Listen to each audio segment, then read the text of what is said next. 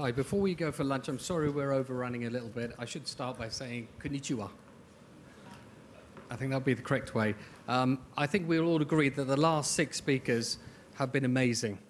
They've thrown some challenges and they've come up with some amazing imaginative ideas. However, with our premier sponsor, these things have to be made into reality. And I want to welcome on the stage, just to run through what they're going to be showing downstairs, our premier sponsor, Faurecia, Andreas, Wlasak, VP of Industrial Design, for a short presentation. Thanks, Abel. Thanks very much. The good news is you're just a few minutes away from lunch. That's great.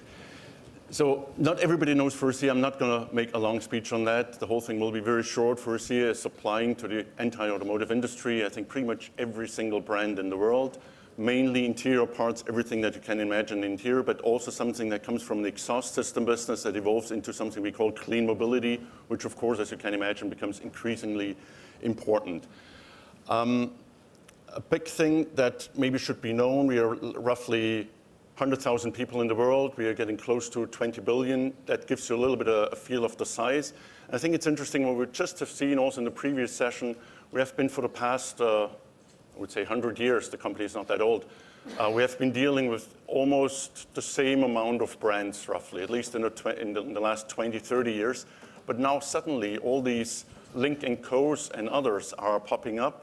So the number of customers for a supplier has more than tripled recently, which is a very interesting thing because it also means that we have to pick and choose who do we work with, how, where do we invest. I think Faurecia has a very good pick, and actually all 3 that we've just have seen here, we are working together with them, so I'm pretty happy about that. And we have a design presence in India, so I encourage everybody else to do the same. There's something big happening since I'm in this industry. People talk about the revolution of the interior. The interior becomes the most important thing in life. It was never wrong as a statement, but I think it has never been as true as it is right now. So as I'm saying here, the butterfly is not just an improved or modified caterpillar. We are really now going into a new world where the automotive design and the automotive product as such is challenged by all those technologies that you know as well as I do, all these autonomous driving, electrification, the different use models of shared driving, the electric driving, of course. So what does it mean? It means, first of all, that these new players that I just talked about it's possible for them to exist, suddenly. We have to learn a lot how to work differently, because if you work for let's say for a Volkswagen over the past 50 years, and you're used to these very structured and very useful processes, and then suddenly you work for a Tesla who does pretty much the same thing, or actually much more in not even a third of the time, you also as a company, we as a company have to adjust. So it's also very good and with a lot of pride that we can say that yes, we are supporting all these Mercedes, Volkswagen and others, but we also work on for example, the Model 3 of Tesla that's just launched recently. So I mentioned in the title something about this well-being magic versus the digital magic of the new world. Of course, we all talk about the connectedness. Everything is screens, but I think it has been said in the first session already earlier this morning. People, they don't really want to live in a bubble of OLEDs, of just screens. We are still having this new technology, connectedness, everybody's connected at any time to everything else and within the car and to other users in the same car and to other people outside the car. But of course, at the same time, we will always, and I think Japan as a culture is a great example for that, somehow be rooted into the authenticity. We would like to touch a material to feel that, for example, the wood of this vehicle here, which is the new XC60 from Volvo, is a real open pore wood that we are able to touch, and we are feeling in that case, again, a brand heritage, a Scandinavian heritage of that particular brand. So as Faurecia, we're pretty happy that we are entering both worlds. So we come from the structural parts, seats, metal structures, complete seats, instrument panel structural parts, a lot of plastic injection wrapped with some skins. That's where we come from. And then more and more we went into the field of decoration, the example here, and now even more so into the world of HMI, user interaction, and overall, and that's a new challenge, into user interaction, which also means new skills to be established, within Faurecia. These are design skills, of course, in my personal team, but also all the technology skills that come across in order to enable you as the brands to make this possible. So our target is, of course, to provide portfolios of those products, technology bricks that I come to in a second, and we then have as much as possible a brand understanding, because the same technology brick is a different one if we work for a Genesis brand or for a Lexus brand or for an Infiniti brand, to talk about the first panel session this morning.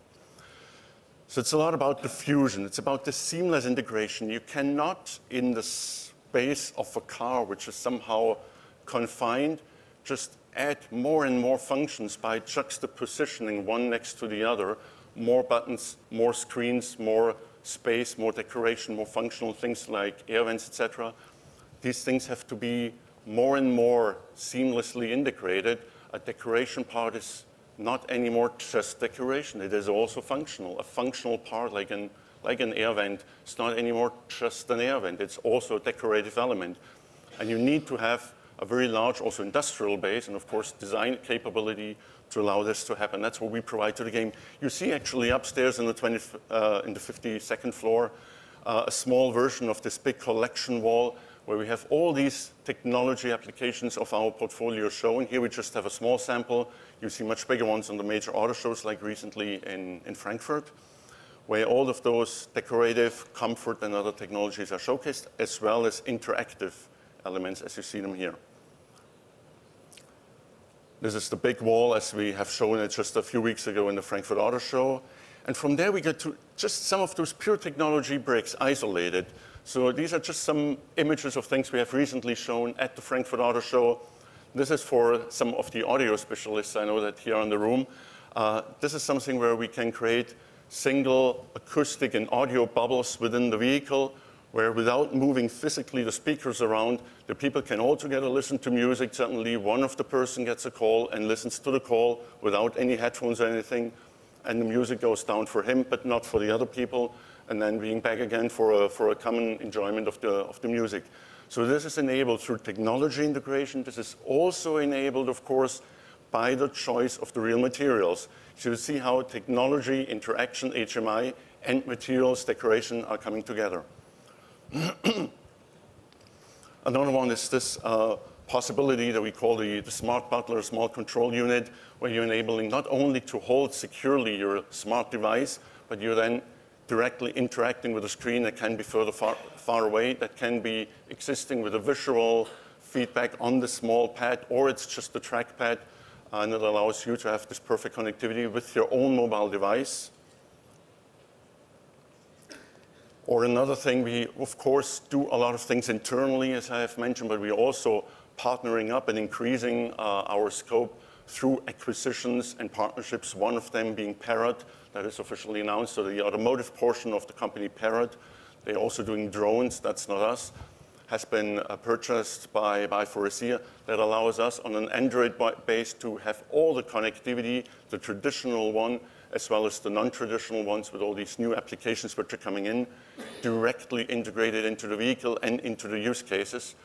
So first of all, we integrate this aesthetically, physically into the vehicle. We are not working with a mirror link. What is happening is really happening in the vehicle itself, in the architecture of the electronics in the car.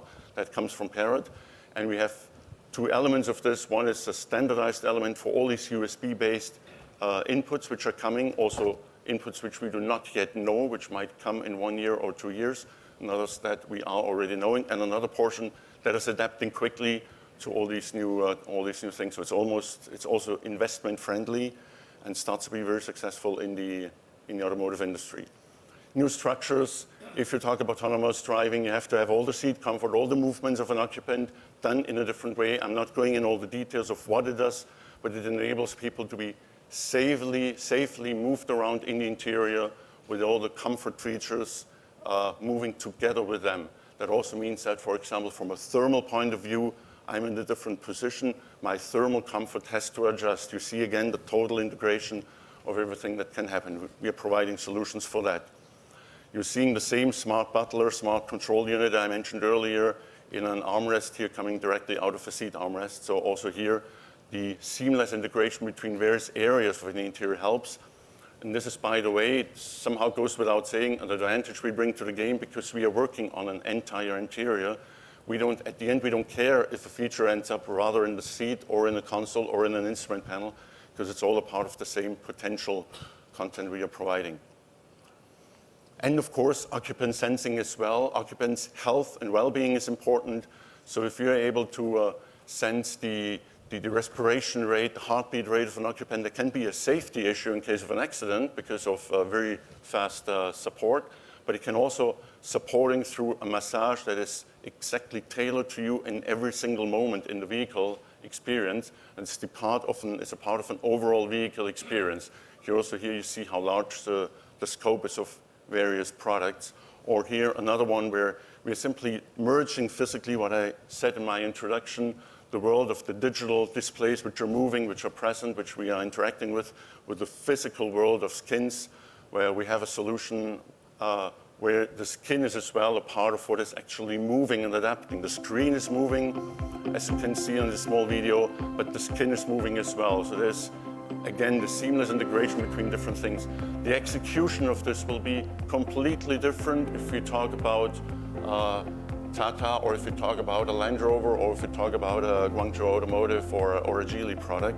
But this is the way how we are operating in order to make sure that nothing is left out. We are absolutely obsessed by the details, and this is why it's important to work on all these elements of our designs.